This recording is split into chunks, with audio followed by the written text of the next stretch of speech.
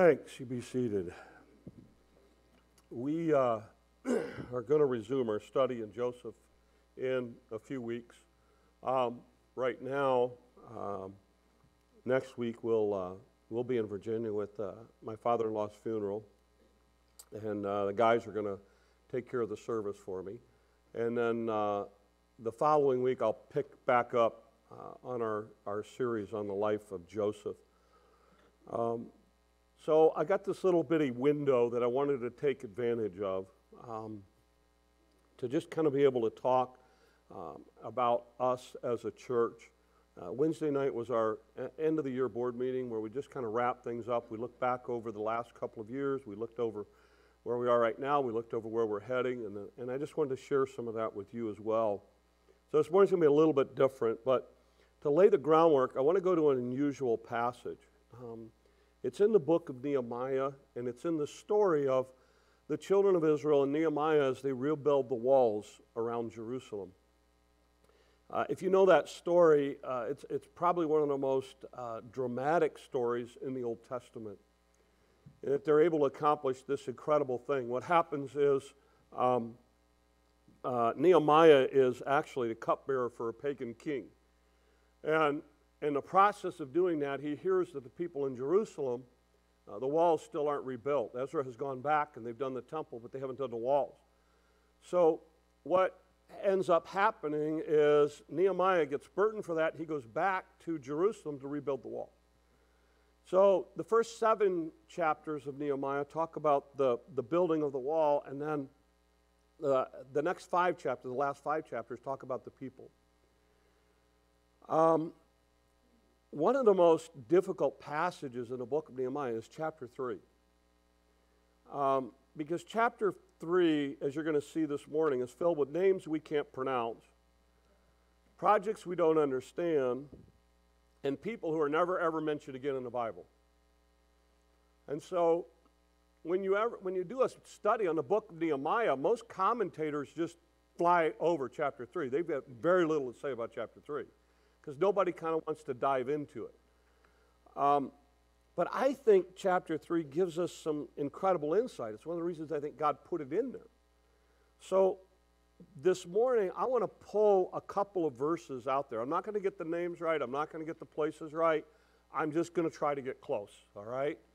And I want to pull some principles out. And then what I want to do is I want to tell you where we are right now as a church.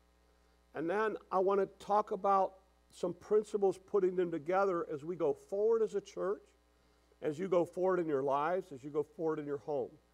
Because the principles will apply across the board. So here's the first one. Nehemiah chapter 3. Next, it's talking about people who are building on the wall and where they're building. It says, next to them, the Tekoites made repairs, but their nobles did not put the shoulders to the work of the Lord. Now, it's interesting that in chapter 3, we have all these people mentioned and all of the things that they do. But in verse 5, he pulls out the leaders of the Tekoites and says, these guys didn't work. Now, for all of eternity, this is their claim to fame. Because here's the principle. God was watching. God knew who was working and who wasn't. And the group, the leaders from the Tekoites said, for whatever reason, we ain't doing that. So they unplugged from the project. And God says, look, I want you to know, I'm taking note of this. And for all of eternity, the leaders of the Tekoites are known as lazy bums. That they wouldn't be part of the project. And they missed out. They missed out completely. Now what's interesting is that the reason this is mentioned in verse 5 is because of what's mentioned in verse 1. Listen to verse 1. Then Eliashib, the high priest, rose up with his brethren and the priests, and they built the sheep gate. They consecrated it. They hung its doors. They built it as far as the Tower of the 100. They consecrated it, then as far as the Tower of Hanel. Notice what it says. Eliashib, the high priest. This guy is the most spiritual person in all of the group. He's the religious leader. He's the guy who if you ever see pictures of the priest, or if you've ever seen, those Indiana Jones movie with the high priest and the ephod and all of that kind of stuff, this is the guy. He didn't know how to do carpentry stuff. He didn't know how to do brick building stuff. But he said, I will get involved. So as a leader, as the leader, other than Nehemiah, he's like the top guy. He's the top religious guy. He's involved in the work itself. And then when you get to verse 5, he says, but the Tekoites, guess what? Their leaders wanted nothing to do with it. So one of the things that you see is that everyone, including the leadership, found something to do with the walls. Everybody jumped in. Everybody took a part of it. When you go through chapter 3, here's what you're going to see. You're going to find rulers involved in building the walls, gatekeepers, farmers, perfume makers, pharmacists, merchants, temple servants, goldsmith, people who work with gold. You're even going to find women mentioned. And you need to know that is highly significant, because in this culture, that was not a project a woman was to do. But even the women got involved in the project. When you look at the whole list, here's what you find. You find people from Jerusalem, Jericho, Tekoa, Mizpah, all the outlying villages. In other words, everybody came in from everywhere to be a part of this thing, to make this project happen. One of the phrases you see over and over again in this phrase is, and next to them, and next to them, and next to them. It's this idea that they work together. They all jumped in this thing, and they all worked together, and they all helped each other as they went forward. The other thing that you see in this passage is this right here. Hanan and the inhabitants of Zanoah repaired the valley gate. So you see why everybody skips this chapter? They built it, they hung its doors, bolts and bars, repaired 1,000 cubits of the wall as far as the refuge gate. Now here's what's significant.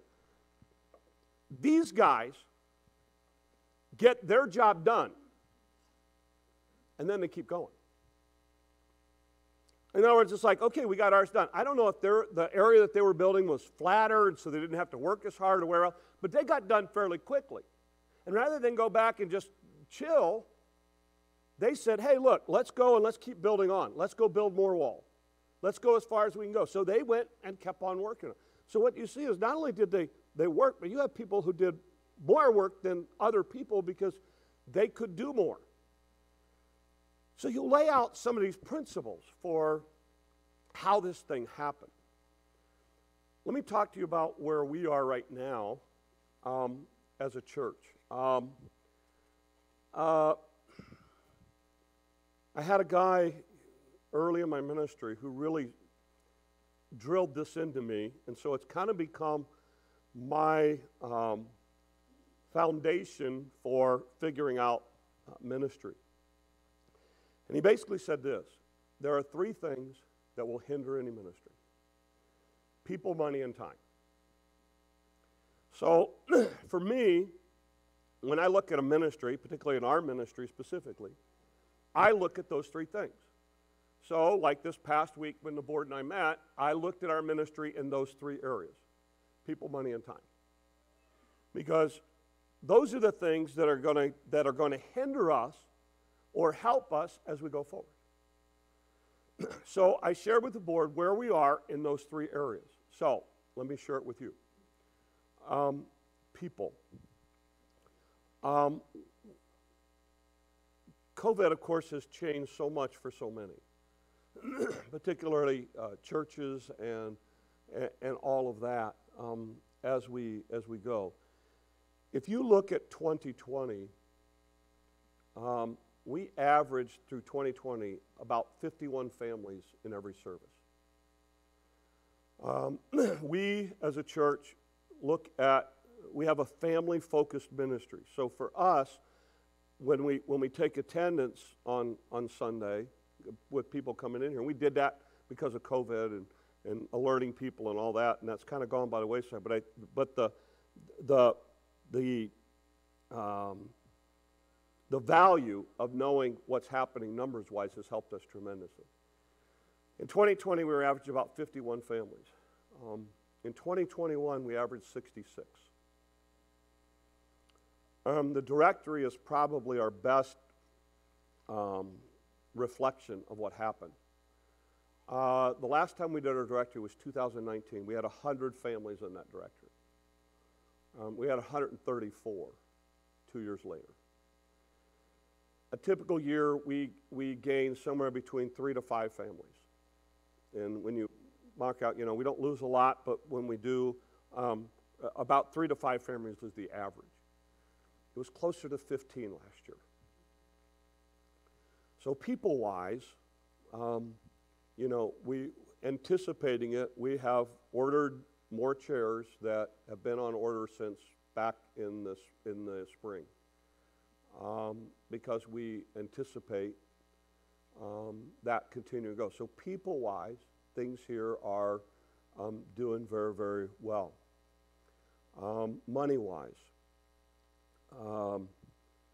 2020 was down a little bit over the previous couple of years just because we had some building things going on in 2018, 2019. This past year, the giving part of it has gone up every quarter, all year. So we're a lot better off financially than we were last year even. In addition to that, at least, rough estimate is at least 20% of everything that came in went to missions. Depending on what we include in that, that number can go as high as 24, 25%. We're focused more on missions outside, not necessarily within us. So when we look at missions and special projects over last year, which my passion is, you either go to the mission field or you give to the mission field. And we all pray for the mission field. So I've often said, if the Lord would let me, I'd be on a mission field tomorrow. So since I can't be there, I'm going to do everything I can for the people who are there. So we've been very fortunate as far as a church that financially we've been able to increase that quite a bit over the past year in particular. So financially, we're doing really, really well. When we come to time, that's the issue right now. The one thing that COVID did was it forced people to take a look at how they spend their time. And in addition to that, with all of the protocols of quarantining and everything else, it pulls people in and out so often, it's just kind of an up in the air kind of thing. So we've had a couple of things that have happened time-wise. And again, I just want to let you know where we are. That's part of leadership, is telling you exactly where we are. We've noticed that in potlucks, for instance, we haven't had as much of the main course stuff brought in as we have in the past.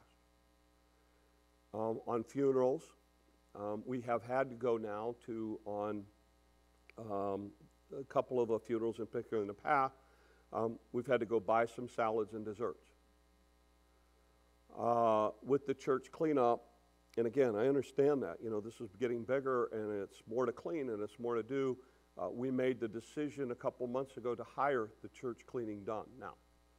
So now we hired that done. So we can do the fill-in for here and there after a funeral or those kinds of things. As far as Sunday school goes, I would really love to see us get back to Sunday school every week.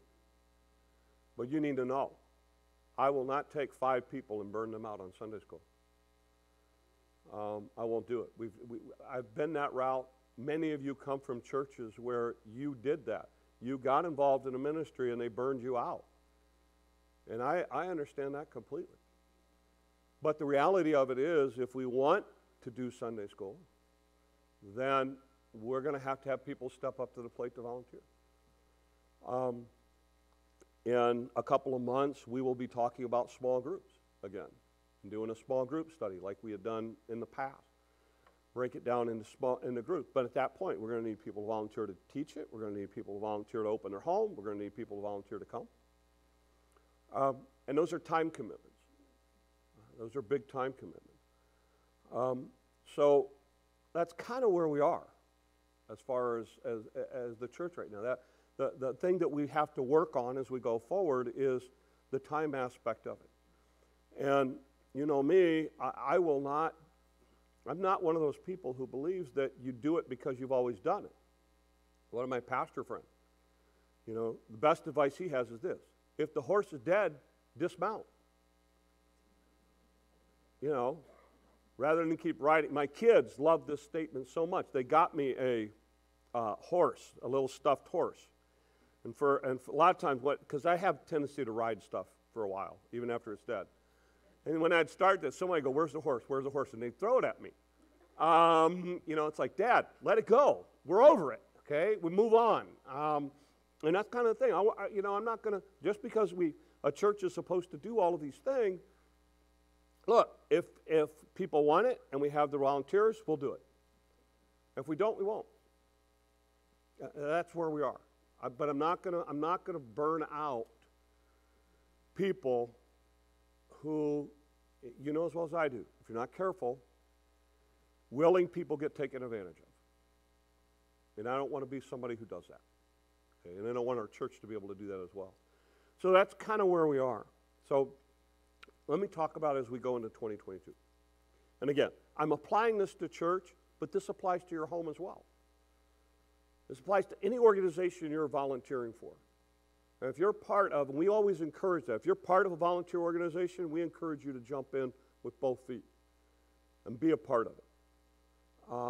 I think that's where Christians have the greatest influence, is in things outside the walls of this building.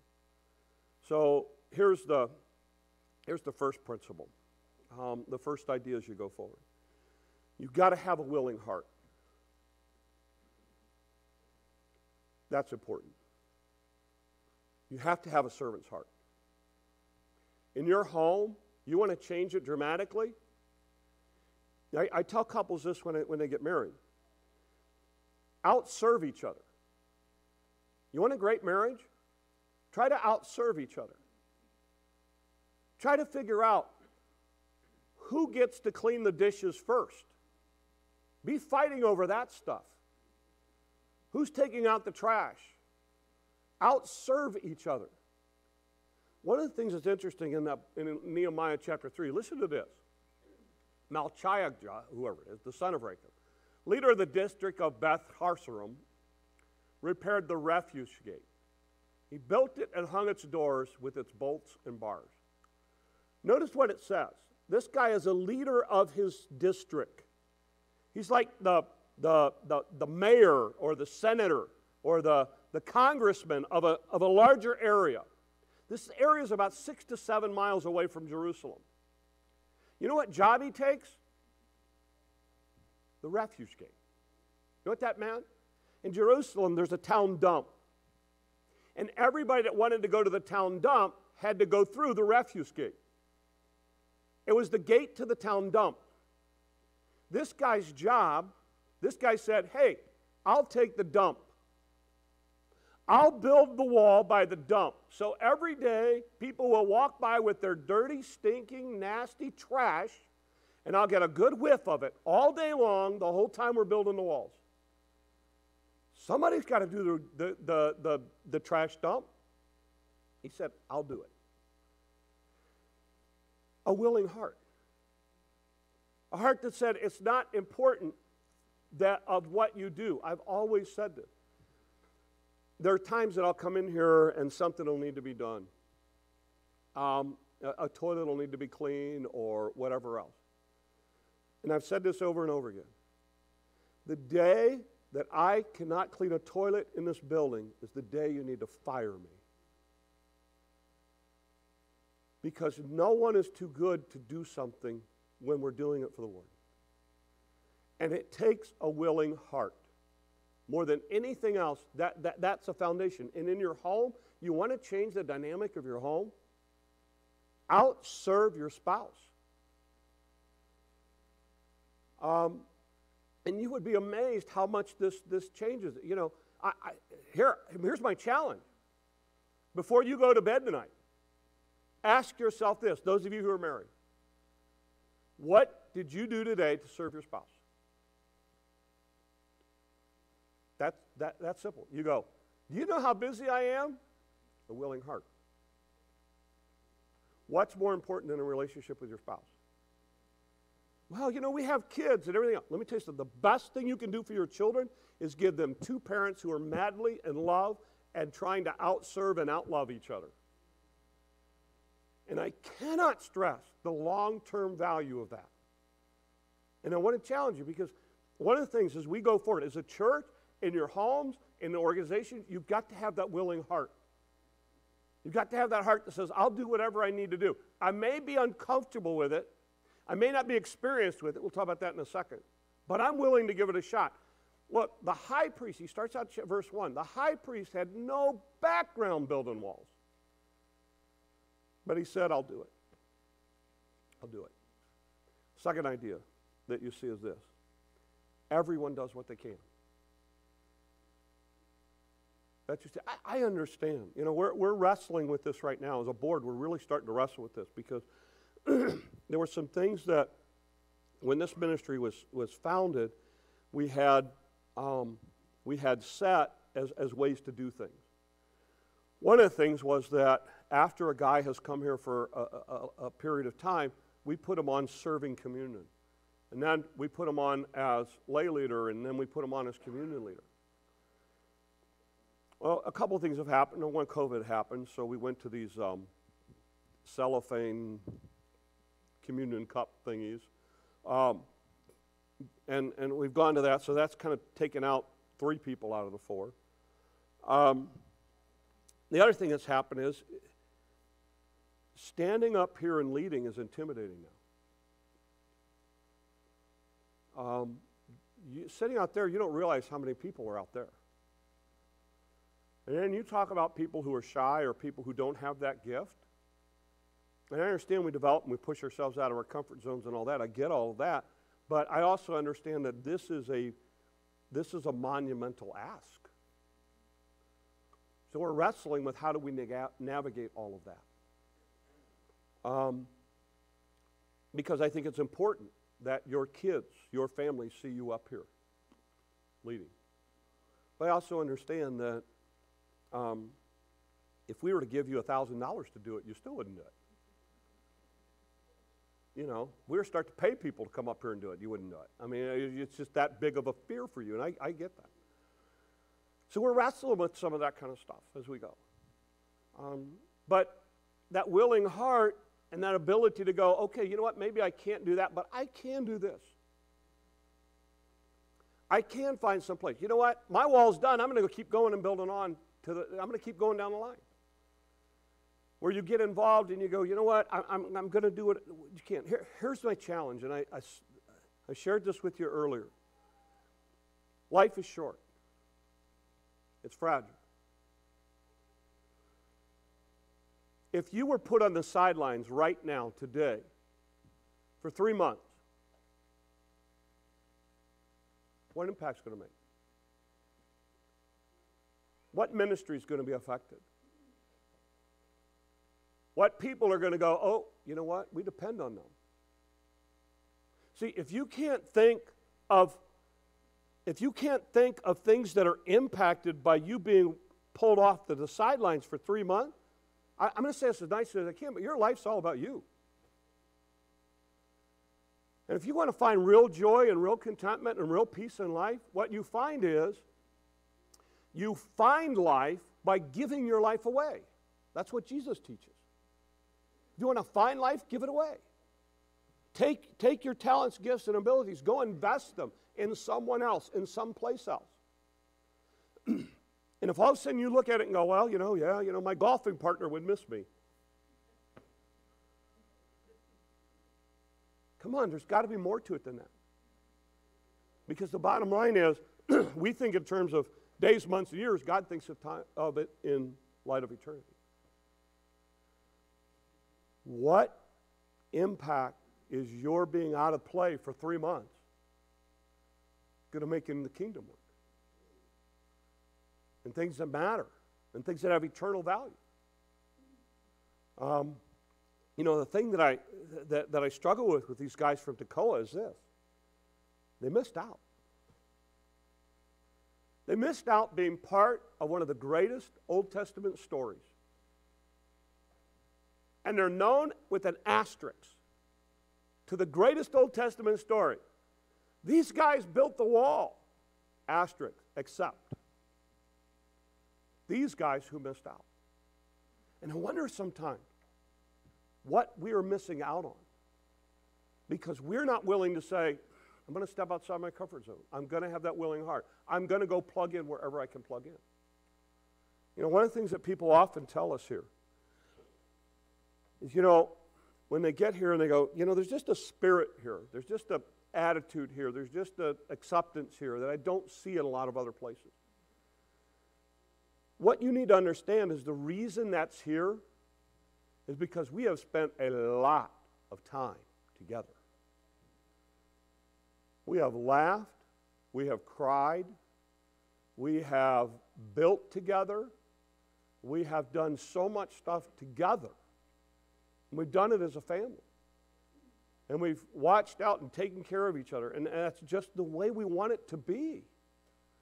Because I think that's the way it should be. But what's so important is that sometimes we forget that some of us who've been here for a while, I mean, I'm going on 30 years this year. 30 years of watching God start this thing from a little bitty building. You know, I'm trying to think of it. I mean, our little fellowship hall, I think our lobby is bigger than our other building. But I look at it and I look at all the blood, sweat, and tears that went through it and all of the losses of people that the Lord called home and all the stuff that we went through. And yet, we all went through it together. And there's a bond here that people who stood on the sidelines never got to be a part of. And I don't want that for you because I have always believed this. And you need to know, as long as I stand up here on Sunday, I will always believe this. Because the second I don't believe this anymore, I'm out of here.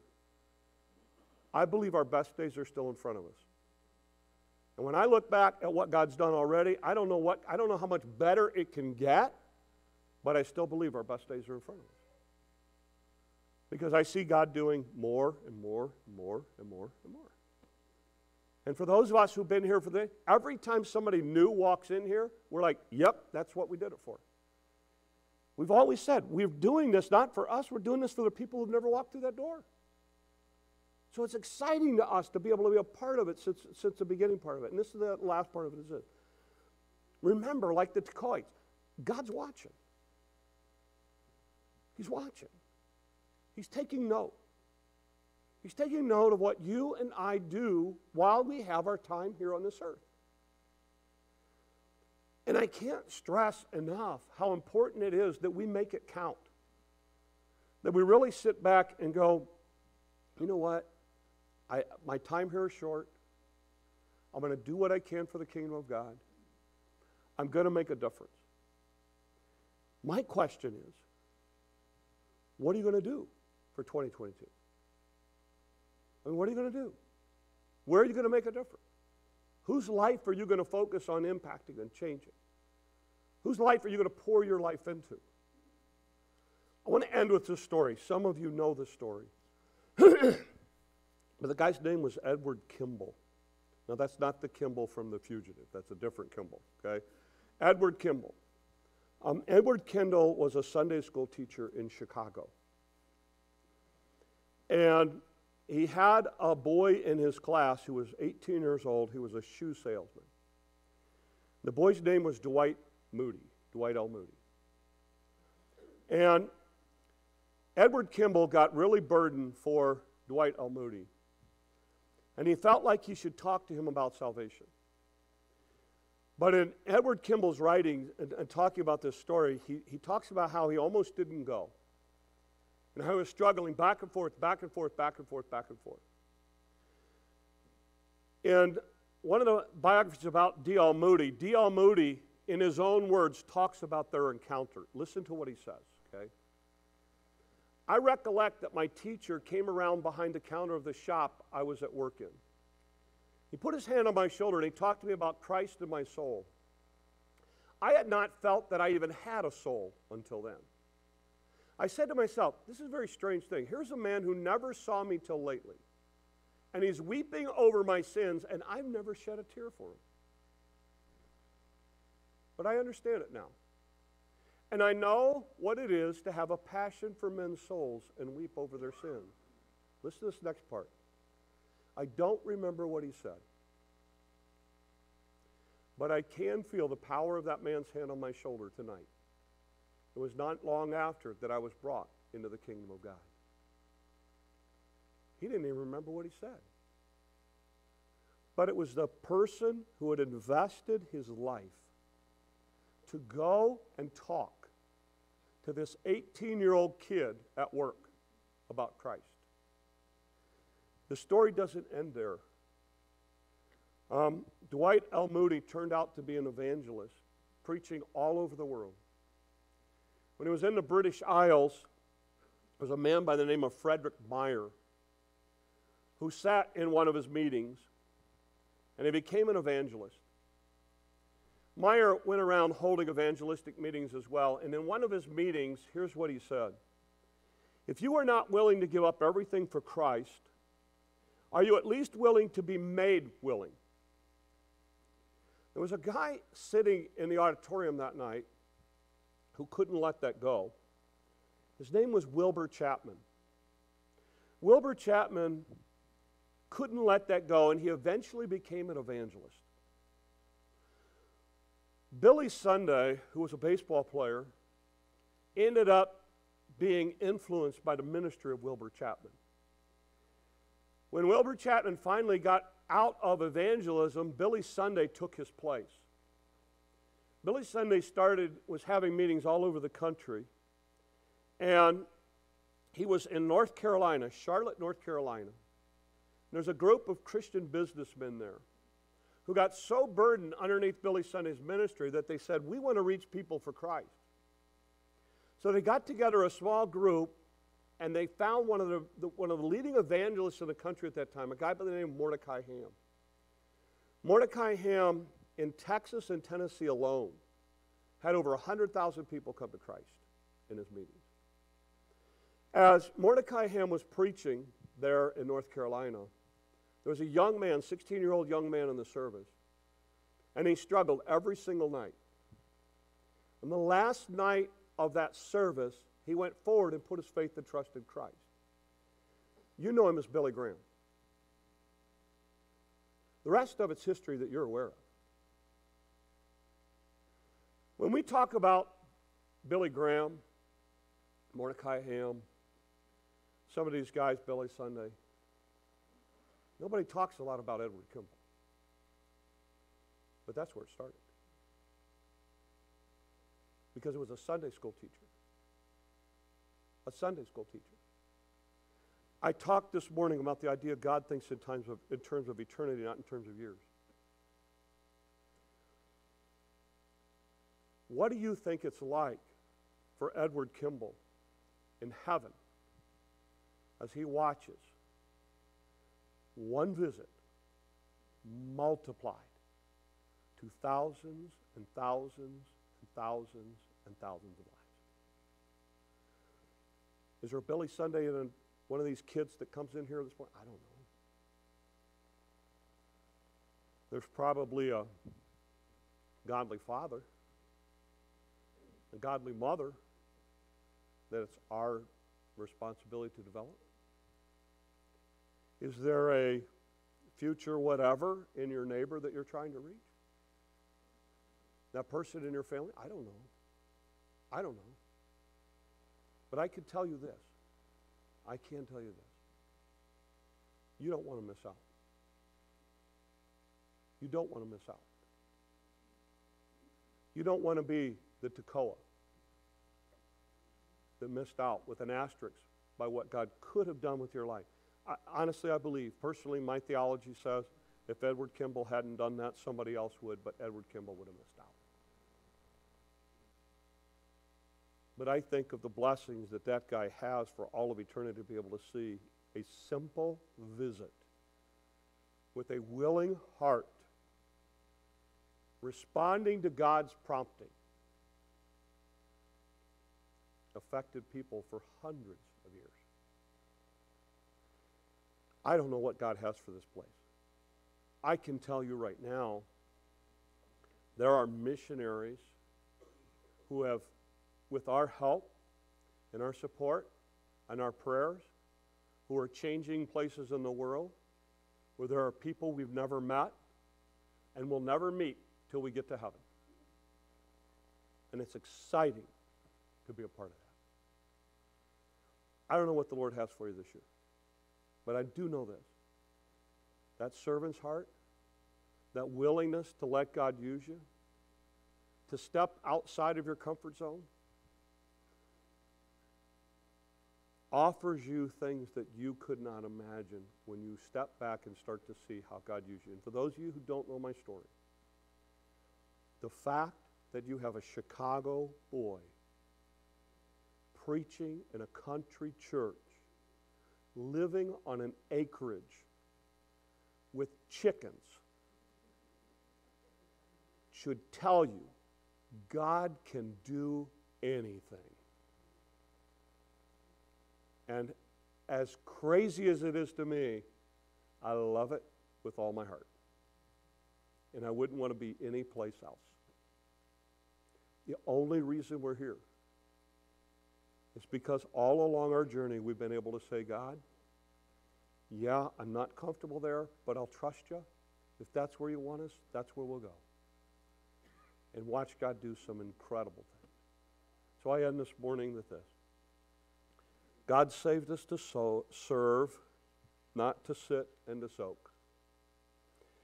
In order for the kingdom of God to go forward, we've got to be about work of serving Him. It involves all of us serving where He has put us, with willing hearts and willing hands. Let Him use you this next year. Let's pray. Lord, help us. Lord, I don't have a question that any of us want to be used. But so often, Lord, we let Satan get in our hearts and lives and create fear and doubt and things that keep us from just stepping forward and trusting you. So, Lord, I just pray that you would in a unique way use us. Lord, open our eyes to ministries and opportunities that are in front of us every day. Lord, as far as this ministry, continue to guide and direct and protect and use it, Lord, as only you can. And Lord, when we, Lord willing, come to the end of this year, may we be able to look back at ways that you have used us to further your kingdom, to further the work that you would have us to do, and to share the gospel of Christ with our community. These things we ask in your name. Amen. Let's stand together. We're going to sing the first verse, There is a Redeemer. Let's stand as we sing.